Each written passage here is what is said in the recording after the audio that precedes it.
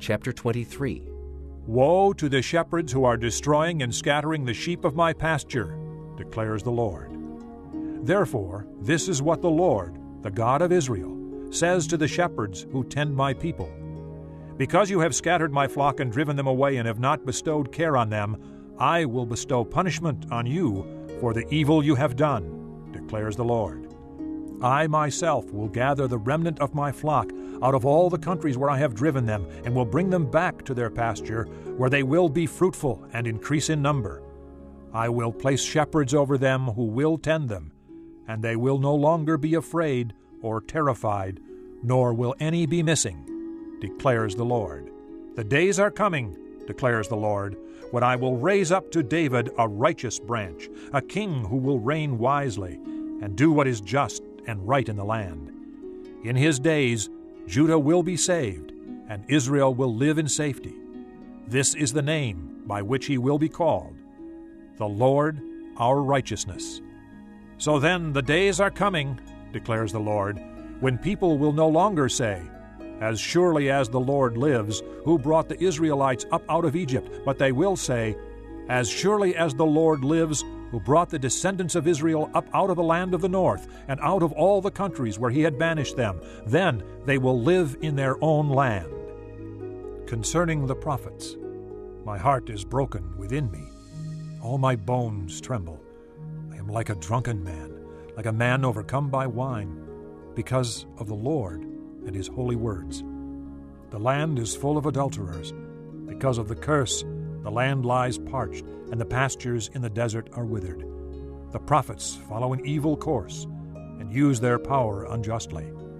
Both prophet and priest are godless. Even in my temple I find their wickedness, declares the Lord. Therefore their path will become slippery. They will be banished to darkness, and there they will fall. I will bring disaster on them in the year they are punished, declares the Lord. Among the prophets of Samaria I saw this repulsive thing. They prophesied by Baal and led my people Israel astray. And among the prophets of Jerusalem I have seen something horrible. They commit adultery and live a lie. They strengthen the hands of evildoers so that no one turns from his wickedness. They are like Sodom to me. The people of Jerusalem are like Gomorrah. Therefore, this is what the Lord Almighty says concerning the prophets. I will make them eat bitter food and drink poisoned water, because from the prophets of Jerusalem ungodliness has spread throughout the land. This is what the Lord Almighty says. Do not listen to what the prophets are prophesying to you. They fill you with false hopes. They speak visions from their own minds, not from the mouth of the Lord. They keep saying to those who despise me, The Lord says you will have peace. And to all who follow the stubbornness of their hearts they say, No harm will come to you. But which of them has stood in the counsel of the Lord to see or to hear his word? Who has listened and heard his word? See, the storm of the Lord will burst out in wrath, a whirlwind swirling down on the heads of the wicked. The anger of the Lord will not turn back until he fully accomplishes the purposes of his heart. In days to come, you will understand it clearly.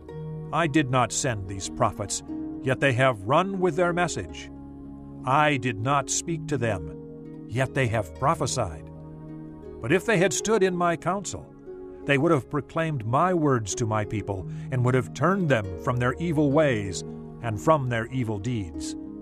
Am I only a God nearby, declares the Lord, and not a God far away? Can anyone hide in secret places so that I cannot see him?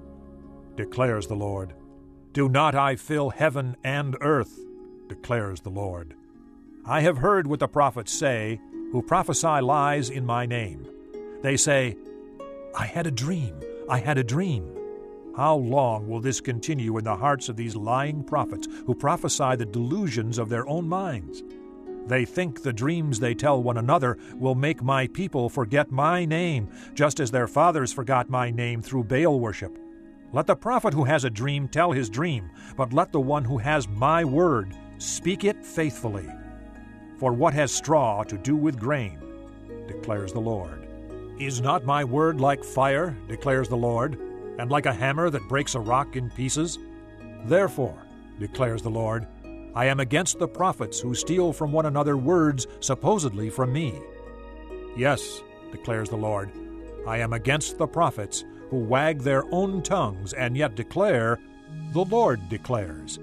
Indeed, I am against those who prophesy false dreams, declares the Lord. They tell them and lead my people astray with their reckless lies, yet I did not send or appoint them. They do not benefit these people in the least, declares the Lord. When these people, or a prophet or a priest, ask you, what is the oracle of the Lord? Say to them, what oracle? I will forsake you, declares the Lord. If a prophet or a priest or anyone else claims, this is the oracle of the Lord, I will punish that man and his household. This is what each of you keeps on saying to his friend or relative. What is the Lord's answer? Or what has the Lord spoken?